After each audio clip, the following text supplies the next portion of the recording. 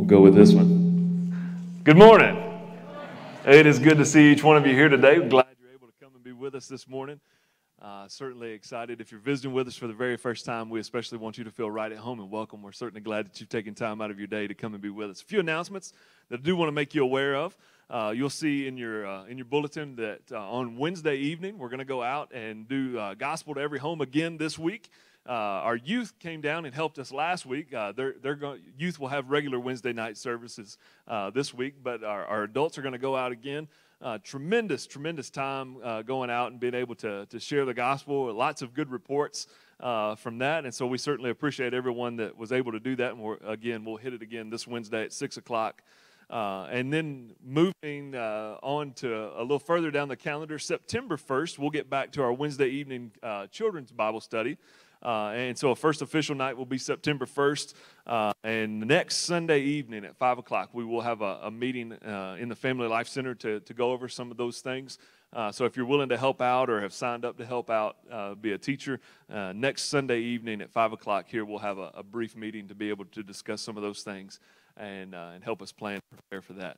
Again, we are certainly glad that you're here this morning, and as soon as I pray and open us up in a word of prayer, we've got some folks that we want to recognize this morning. So let's pray together. Father, we are so thankful, Lord, for all that you do for us, and Lord, just for being so good and so gracious.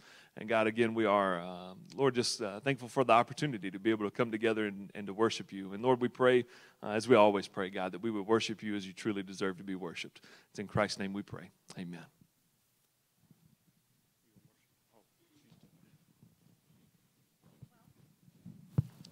Good morning. So we haven't had a chance, even though we've announced it, we haven't had a chance to present our Bible drill winners, our state Bible drill winners, with their awards. So I would like everybody that went to state and won an award to come forward this morning when I call your name. And we're going to start out with our children's winners.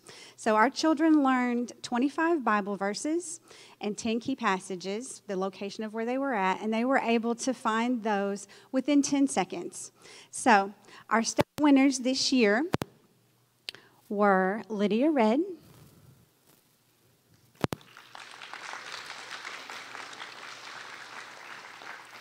if you'll just stand right up there, Megan Wadlington,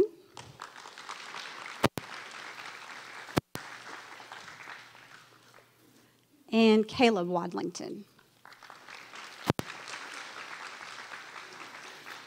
And this was Caleb's third year for being a state winner, so he got the 3-year state winner award when we went to state. Now we're going to move on to youth. So our youth, they learned about 30 verses and short passages, and they had to memorize everything that they learned and find it in the Bible within 8 seconds. So I would like to recognize Miss Ellie Red.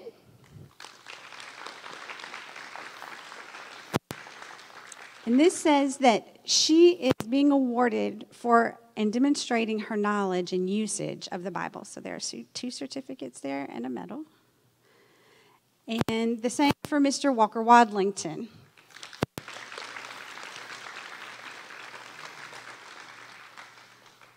Now, both of them were state winners. However, the highest score in the state does get to go on to the national drill. And Walker Wadlington was our Kentucky State winner this year.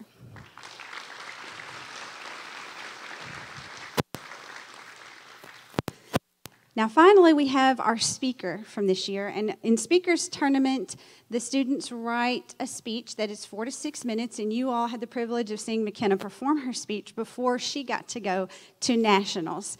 So McKenna Finley was our Kentucky winner in Speakers Tournament this year. So I want to tell you all that next Sunday night, right after our meeting for Wednesday nights at 5, at 6 o'clock, we are going to have the high school Bible drills start. Now, this year we didn't have any high schoolers, but hopefully We will have several this year, and I'm eyeballing a few of our youth, okay? Because anybody in grades 10 or 11 or 12 can participate in high school Bible drills. And you will memorize over 60 verses, and you will be able to find those verses within 8 seconds. Now, that may seem like a lot to you. However, you're going to have only 2 verses per week. It's going to take you only about 5 minutes per day. And I know that you spend at least 5 minutes every single day on either Facebook, Twitter, or YouTube. So you can spend 5 minutes learning God's Word every day. And I want to challenge you to do it. If you're an adult and you've always wanted to memorize Scripture, I want to challenge you to come and join us. I'm not going to make you find it in 8 seconds, but I'm challenging myself to memorize these verses with these kids this year. So next Sunday night at 6 o'clock in the Family Life Center, our high schoolers will start. Thank you all.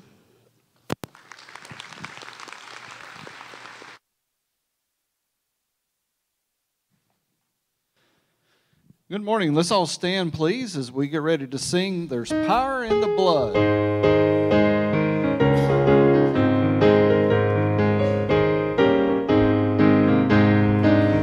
To be free from your burden of sin. There's power in the blood, power in the blood. Would you or evil a victory win? There's wonderful power in the blood. There is power, power, wonder-working power in the blood of the Lamb. There is power, power, wonder-working power in the precious blood of the Lamb. Would you be free from your passion and pride? There's power in the blood, power in the blood. Come for a cleansing to Calvary's side. There's wonderful power in the blood. There is power, power, wonder-working power in the blood of the Lamb. There is power, power, wonder-working power in the precious blood of the Lamb. Would you do service for Jesus your King? There's power in the blood, power in the blood. Would you live daily His praises to sing? There's wonderful power in the blood. There is power, power, wonder-working power in the blood of the Lamb. There is power, power, wonder-working power in the precious blood of the Lamb. You may be seated.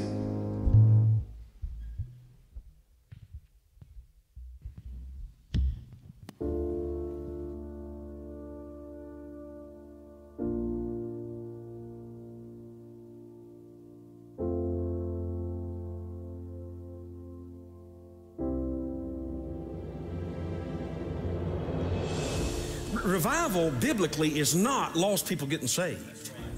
It's saved people getting right. If I could say it in Tennessee terms, if you've not been vived, you don't need to be revived. Do you understand what I'm saying? I'm just going to make a general statement.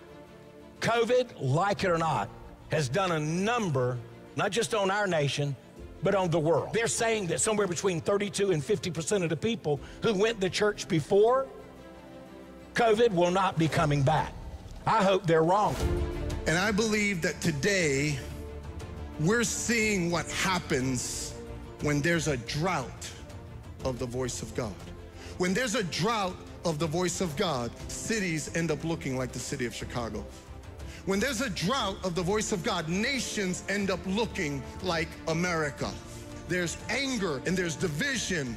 There's the absence of love, and there's so little progress, and there's chaos, and there's looting, and there's breaking of windows and setting cars on fire. Why? It's because there's a drought of the Word of God. People go crazy when there's a drought. You know that, right? Somebody said, oh, we need Jesus in the Capitol. We need Jesus in our government. We need Jesus in our schools. We need Jesus in our universities. Get real. We need Jesus in our churches. And there are two voices. There's a deceptive voice and there's a voice of life and truth. John 10:10 says the thief, this is the plan, comes to steal, kill, and destroy. That's his plan. See, as Baptists, we were not a people necessarily known for our convention.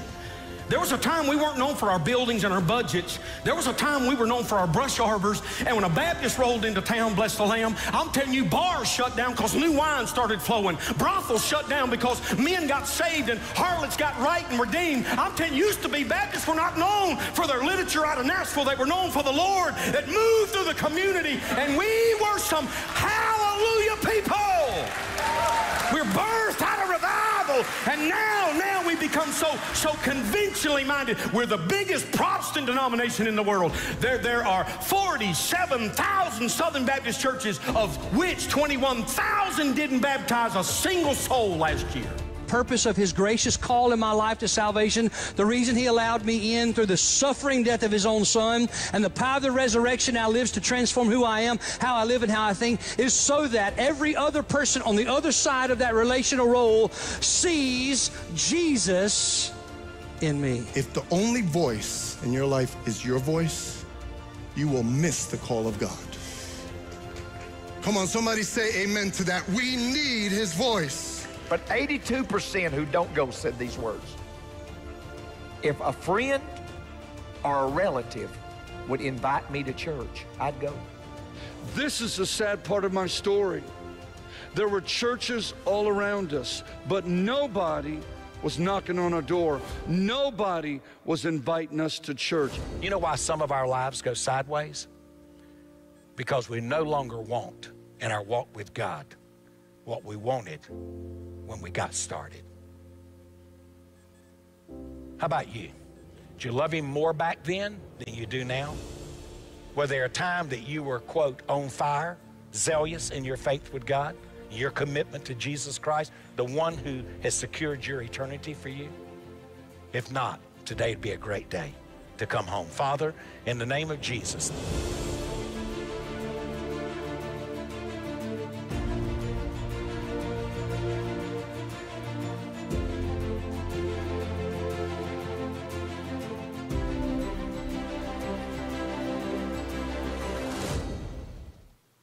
Well, good morning again, church. So the most important statement in that video, in my opinion, was the opening statement, which said that the revival is the people of God getting right with him. And so that is my prayer this week. The Great Comeback Revival is going on at the Eddyville Mall every night, starting tonight at 7 p.m. And a lot of those, or all of those speakers are going to be there. And so my prayer is that things don't go as planned because God shows up. Because that's what revival is. It's not just a list of fancy speakers. It's God actually showing up and people's lives getting changed. My prayer is that the people of God will want him more than the comfort of their air conditioning or more than getting to bed on time.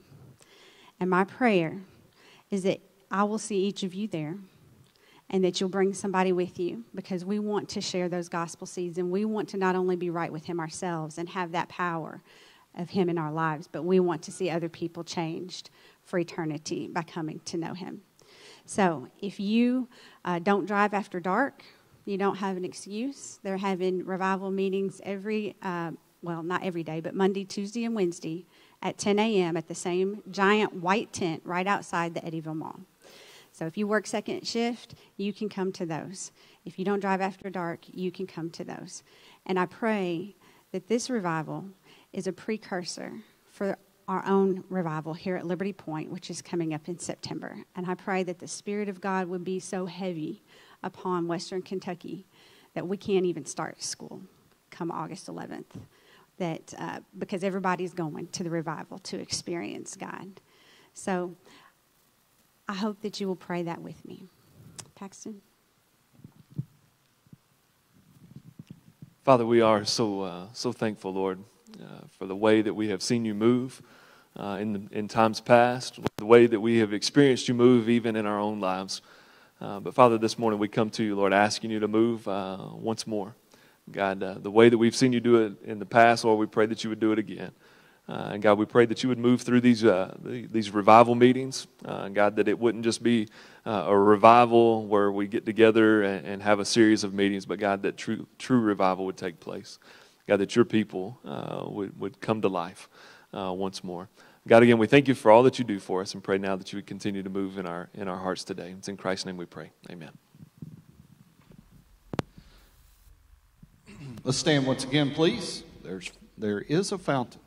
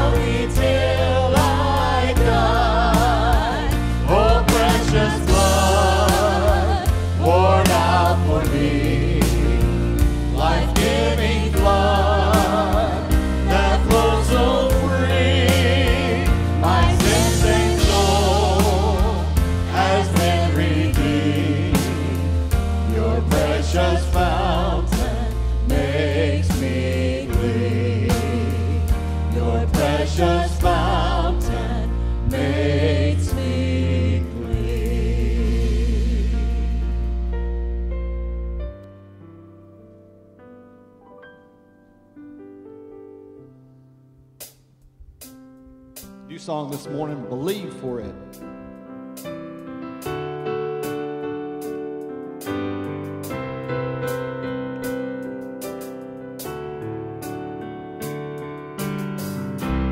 say this mountain can't be moved. They say these chains will never break, but they don't know you like we do. There is power in your name. We've heard that there is no way through. We've heard the tide will never change. They haven't seen what you can do.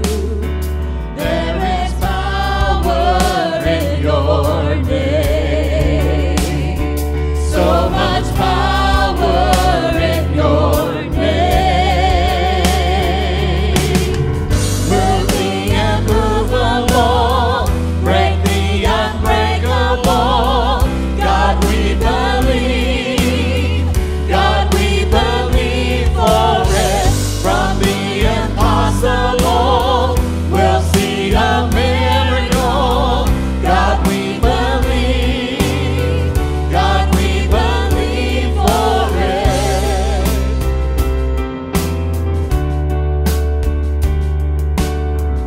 We know that hope is never lost.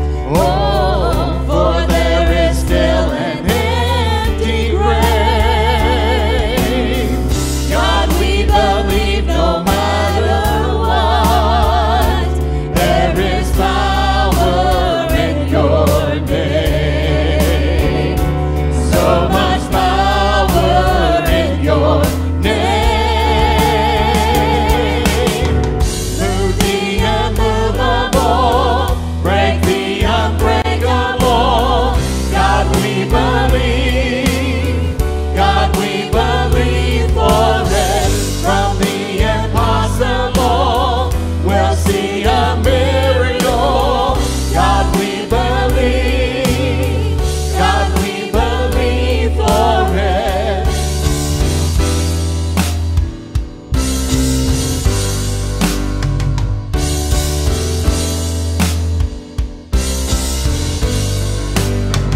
You are the way when there seems to be no way.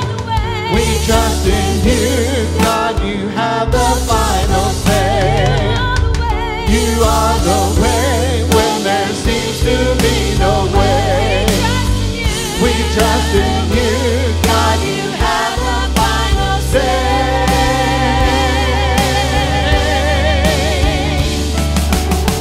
Move the immovable, break the unbreakable. God, we believe. God, we believe for it. From the impossible, we'll see a miracle. God, we believe. God, we believe for it.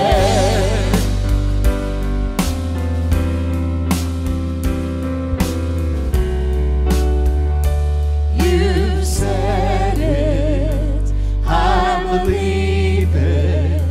You said it, it is done. Do you believe it, church? You said it, I believe it. You said it, it is done. You said it, I believe it. You said it, it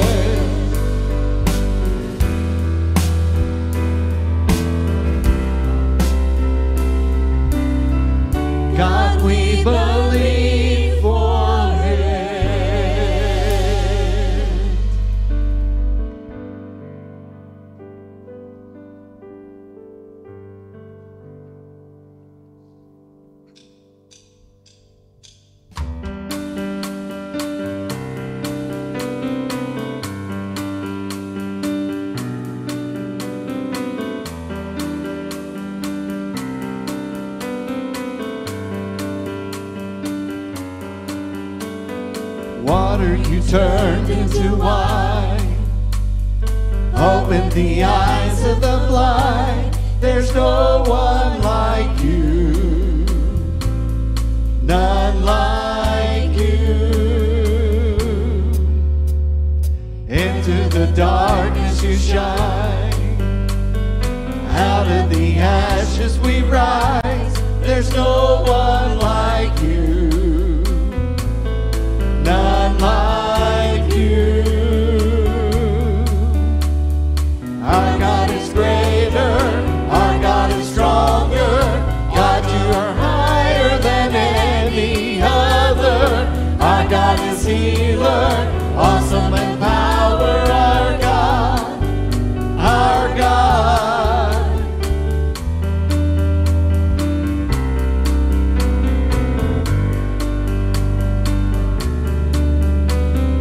Into the darkness you shine. Out of the ashes we rise. There's no one like you. None like you. Our God is greater. Our God is stronger.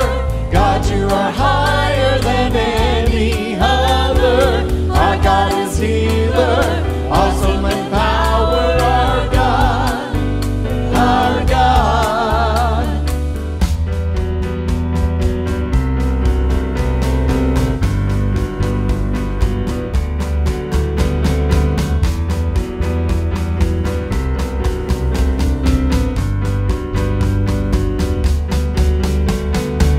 And if our God is for us, then who could ever stop us? And if our God is with us, then what can stand against? And if our God is for us, then who could ever stop us?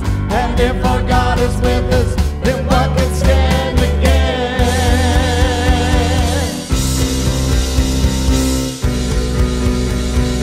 Then what can stand against?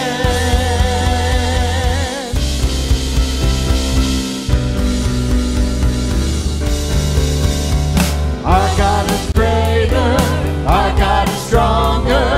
God, you are higher than any other.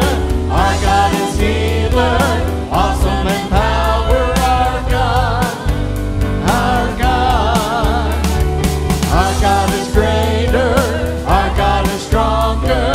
God, you are higher than any other. Our God is healer, awesome in power. Our God, our God.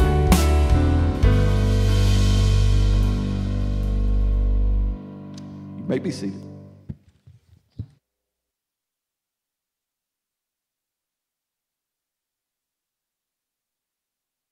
Amen, amen. This morning we continue in the book of James. We have worked our way through several verses, and we're going to continue working verse by verse through the book of James. And this morning I just want to kind of give you a quick reminder of who James is, because it'll certainly be important for our passage this morning. But James, the one who wrote this book, is the half-brother of Jesus.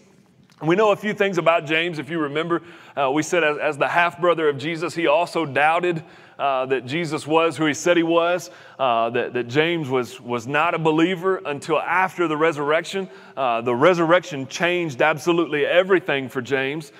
He had heard Jesus' teachings. He had seen Jesus in person, but yet he was not a believer until the resurrection. The resurrection changed the course of history, but it changed the course of James's life as well. And James became this passionate believer after the resurrection and went on to lead the church in Jerusalem. Now all of that will be really important for us here in just a moment as we get into the Word this morning. This morning we're going to be in verses 22 through 25 of James chapter 1. So once you find your place in James chapter 1, beginning in verse 22, I'll invite you to stand with me if you're able as we honor the reading of God's Word. James chapter 1, beginning in verse 22. The scripture says, "But be doers of the word and not hearers only, deceiving yourselves. For if anyone is a hearer of the word and not a doer, he is like a man who looks intently at his natural face in a mirror. For he looks at himself and goes away and at once forgets what he was like. But the one who looks into the perfect law, the law of liberty, and perseveres, being no hearer who forgets, but a doer who acts, he will be blessed in his doing. Let's pray together. God, we are so thankful for this time, Lord, to be able to come together and to worship you, Lord, as we've had the opportunity here today. But God, now to be able to come together to hear directly from you. God, we believe with everything that we are, God, that this is your word. And God, that it's authoritative for our lives. So God, we pray this morning that you would use your word to reveal who we are. God, that we would see ourselves this morning clearly, more clearly than ever. And it's in Christ's name we pray. Amen. You can be seated. This morning, if I had to give a title to the message, it would be Are You Listening? Now, I don't know if any of you all are like me, but have you ever been asked that question, are you listening? And that makes you really nervous if you weren't. Right? When you have somebody that's talking to you and they go, are you listening to me? That makes you have to quickly replay everything that they've just said in your mind. Like, okay, I think I heard them say this and I heard them say this. But if you weren't listening, when they say, are you listening? You go, oh, what did they say? It had to be important or they wouldn't have asked, right? It's got to be something that I was supposed to be listening to, and now I'm in a pickle. And so the question, are you listening, is one that as long as you're paying attention, as long as you're actually listening, is one thing. But if you're not, it can be a question that can bring in all sorts of emotions. And James we're just a little bit into his letter here, right? Only 22 verses in at the start of these. He's got a few more chapters left for us here. But James comes to a place here early in his letter where he's basically going to ask this question, are you listening? Because there's a difference between listening and just hearing, right? You can hear lots of noise going on, lots of things happening, but when you listen, that means you can kind of tune everything else out and really focus on what someone is saying. Not only can you hear them, but that means you're actually processing it, and I'm going to do something with what you've just told me, right? And so that's the question that James basically begins with in verse 22. He says, but be doers of the word and not hearers only, deceiving yourselves. James says that not only do you have to hear the word, but you have to actually process it, right? You've got to be listening to the point where I can pay attention, I can catch what's going on, and now I'm going to put that into action. Be doers of the word and not hearers only. And he says, deceiving yourselves. Then he goes into verse 23. He says, for if anyone is a hearer of the word and not a doer, he's like a man who looks intently at his natural face in a mirror, for he looks at himself and goes away and at once forgets what he's like. He says, I want you to be doers of the word and not just hearers. And in verse 23, that verse, he says, for if anyone is a hearer of the word and not a doer. I've done some study in this past couple weeks, and that phrase, not a doer, is actually just one word in the original language. It's literally a not doer. And the more I looked at that, the more I thought, man, there is a difference between someone who is not a doer and someone who's not a doer, right? If somebody tells me, hey, I need you to do this, and I forget about it, you might say, oh, well, Paxton forgot. He didn't do it, so he obviously heard me, but he didn't do it. Now, if that becomes a habit, you eventually look at me and you go, Paxton's a not doer.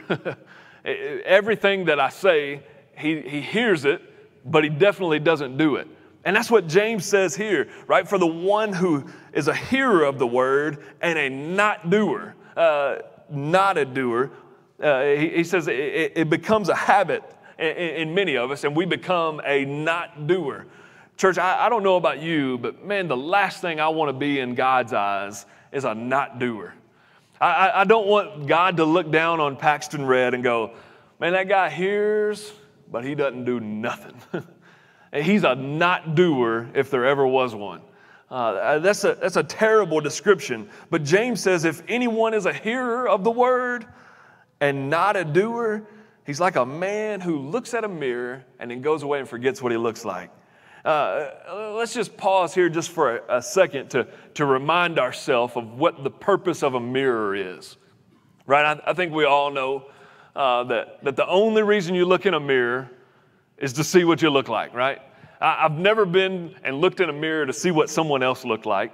I've never gone and looked in a mirror to check on the weather, right? The only reason you look at a mirror is to see what you look like, to make sure maybe you got something on the side of your face after a big milkshake.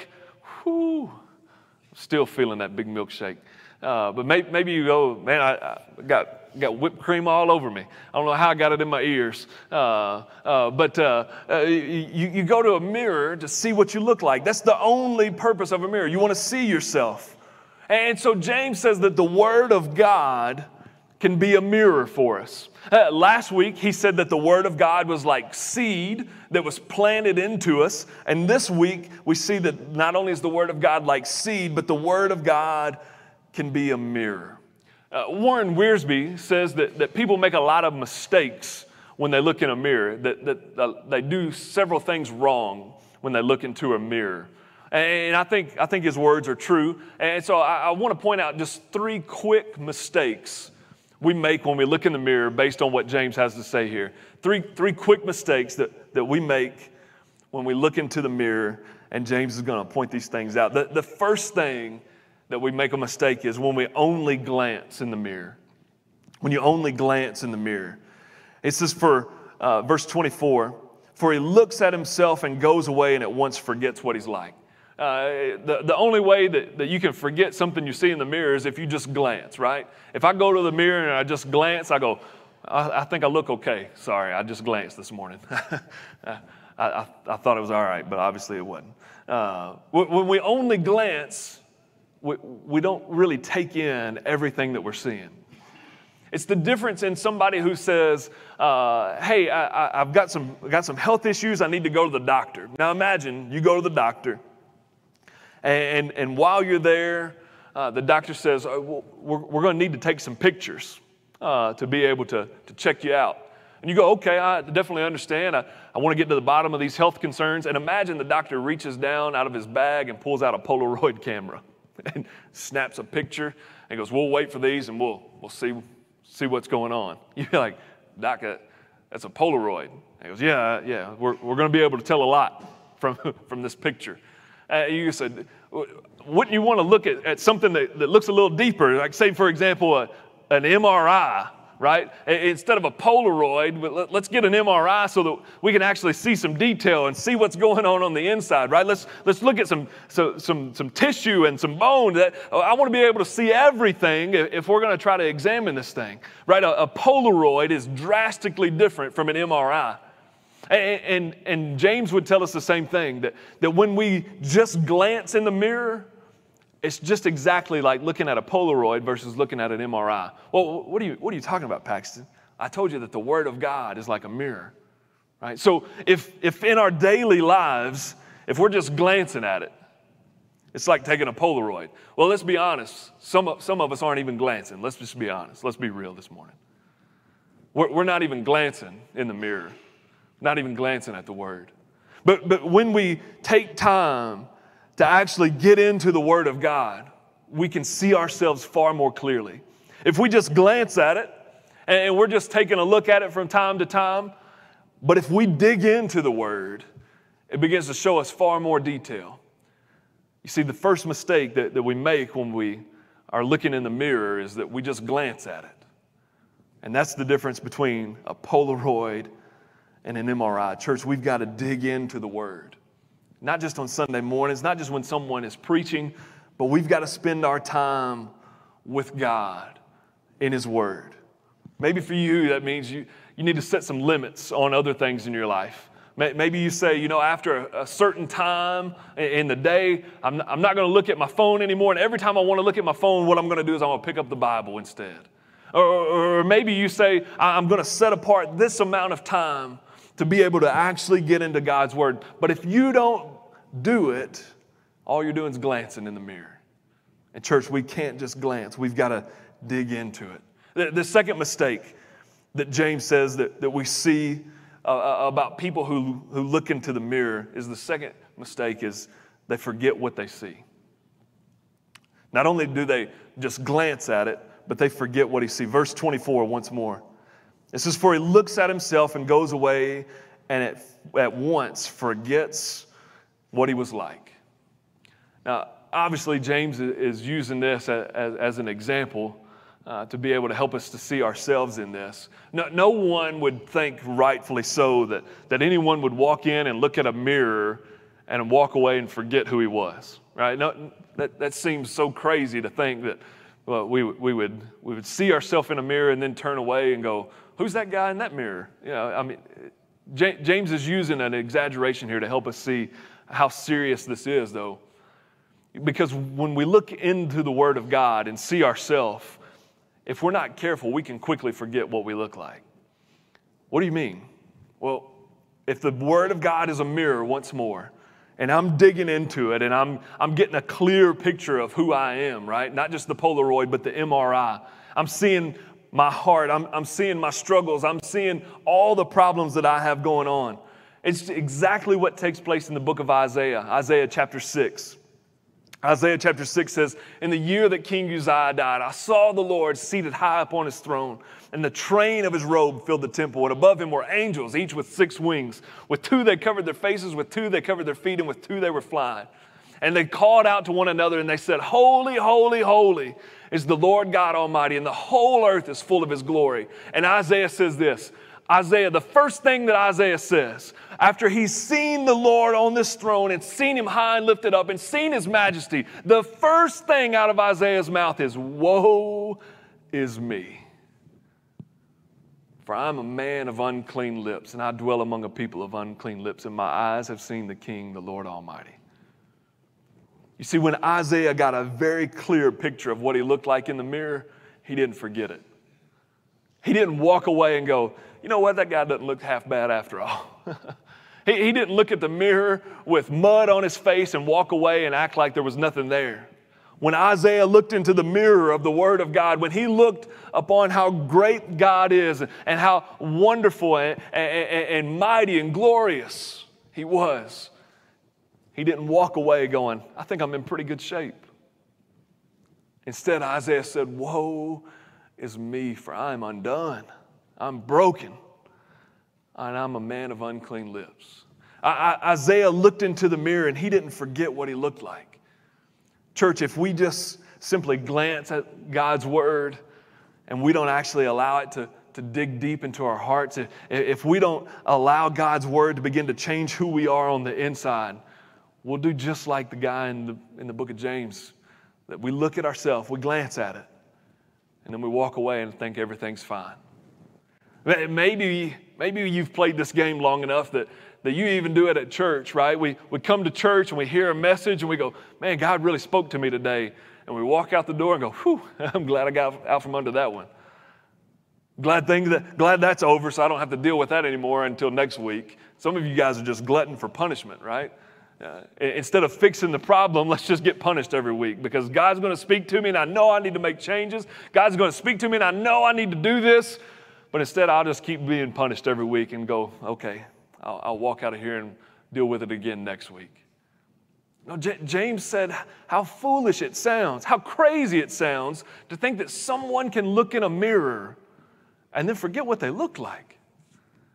He says it doesn't make sense, but that's one of the mistakes that we make when we look in a mirror. Again, let me remind you that we make the mistake when we only glance in the mirror. And the second mistake is when we forget what we see. And the third mistake that I want us to pay attention to this morning is when we don't do anything about what we see. When we don't do anything about what we see.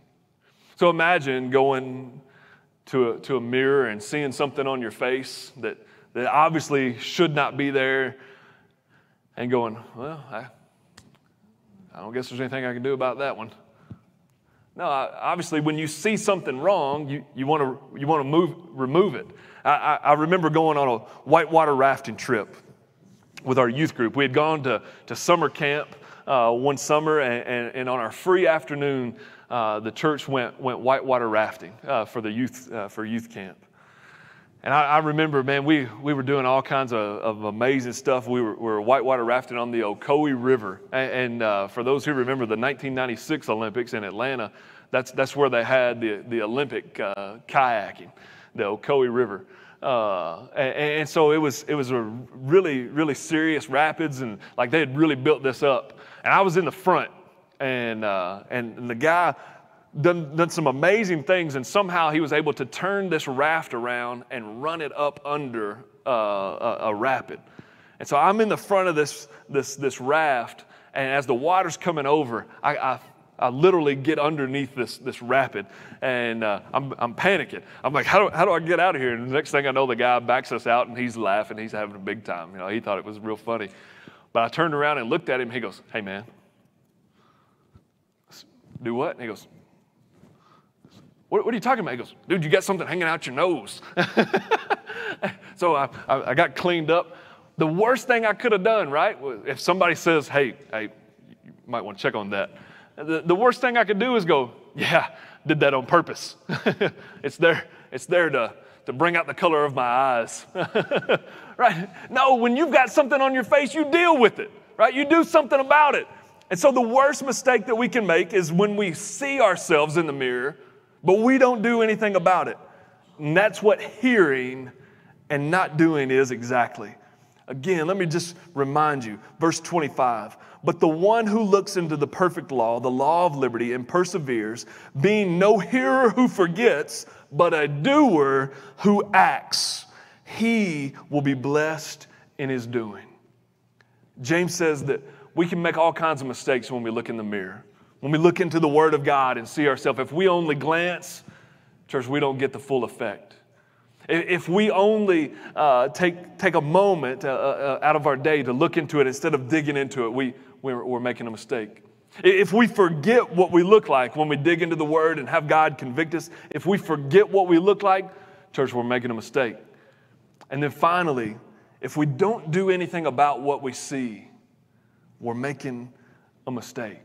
And that's what James says, that we've got to be not only hearers, but doers. When we see ourselves in the Word of God, we've got to allow it to begin to transform us and to change us into the people that He wants us to be. When we see ourselves clearly in God's Word, we've got to then allow God to begin to work on us, but we also have to respond by doing what He's called us to do. This is not just absorb some knowledge and be better for it. This is be obedient, be faithful, do what I've called you to do, act on the things that I've placed in front of you. Do these things and you will be blessed, he says. Verse 25 again, and when it says that the one who looks into the perfect law, the law of liberty. I think a lot of times we hear that word liberty and we might even think about our church, right? I go to Liberty Point, or we hear liberty and justice for all. I think we have forgotten what liberty really means, right? Liberty, at the heart of it, when you boil it down, what does liberty mean? It's freedom. And so the one who looks into the law of freedom, the one who is obedient with the law of freedom. So in other words, when we obey God, when we obey His word, He sets us free. You want to know what freedom is? Be obedient to the Lord. Do what His word says. If we want to experience freedom, James says the one who looks into the perfect law, the law of liberty, and perseveres, we actually hear it and we do it. It says he'll be blessed in his doing. We get set free, church. We get freedom. And not only that, but it says that you're blessed in the doing. So, church, let me ask you, are you listening this morning? See, James had heard Jesus talk. James had heard Jesus teach. He had heard all the things that Jesus had to say his entire life. He grew up in it. He grew up in the house with him. James had heard Jesus. But it wasn't about the hearing. It was something else, right? There was more to the story. It wasn't until after the resurrection that James actually listened and realized that there's something that I've got to do with this as well. The resurrection changed everything for the world, but it changed everything for James. So this morning, if God has been speaking to you, I pray that you don't just hear him. I pray that you don't just hear his word this morning, but I pray you do something with it. I pray that we actually begin to act on what he has to say to us this morning. In just a moment, we're going to have a time of invitation, and it's not my invitation. It's really a time of response. Maybe this morning God has been speaking to you. Maybe this morning during this message, you know without a doubt that God has laid some things on your heart. And this morning now you have an opportunity to actually listen and respond, right? No, don't just hear it, but respond to what God has said to you. Let's pray together. God, I thank you so much, Lord, for all that you do for us. Lord, we thank you so much for your word and for, Father, how we can look into your word and see ourselves so clearly. God, the more time we spend in your word, Lord, the more we know about ourselves. So, God, I pray this morning that we wouldn't make the same mistakes that others make. God, that we just glance at your word. God, to take something off a to-do list or a checklist to make us feel better. But that, God, we would see the difference in a Polaroid and an MRI, Lord, as we look into your word. God, this morning I pray that we wouldn't forget what we see.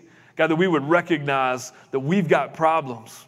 God, that we wouldn't just look into your word and go, okay, everything's fine. But that, God, we would see ourselves for who we truly are. Lord, people in desperate need of a Savior. God, completely trusting in you is our only hope. And God, finally, that we wouldn't just see ourselves and do nothing about it. But God, that when we look into your word and see what it has to say to us, that God, we would be people of action. God, that we would take the opportunity, Lord, to do something about what we see. So God, this morning we know that we have seen ourselves in your word. And God, this morning I pray now that we would do something about what we've seen. God, that we would respond in whatever way you lay upon our hearts. It's in Christ's name we pray. Amen. Would you stand with us?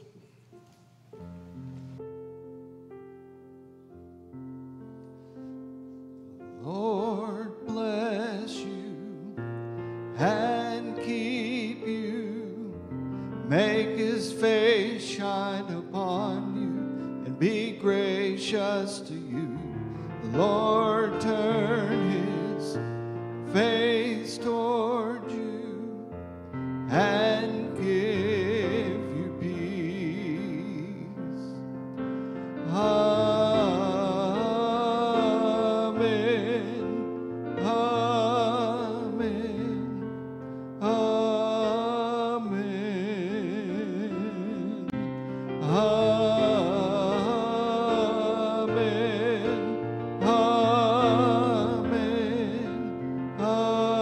Amen. Amen. The Lord bless you and keep you. Make his face shine upon you and be gracious to you. The Lord turn his face toward you and give you peace.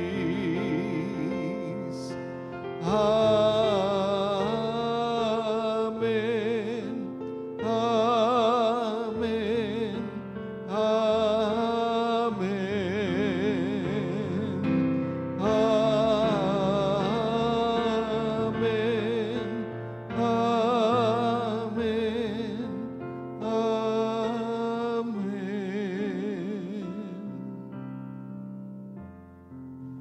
Amen, amen. I thank you so much for being here this morning.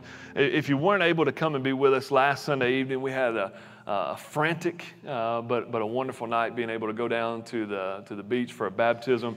And so this morning, Grayson, you come up, buddy, just for a second. I got something for you here. Mr. Grayson Butts was one that we were able to see baptized and follow the Lord in obedience. Proud of you, man. I just want to give you that certificate of baptism there. You can hold on to that. You can frame it. It'll be worth something. It's got my signature on it. So, no, I'm kidding. Appreciate you. Y'all give Grayson a hand. We're certainly proud of him and his obedience.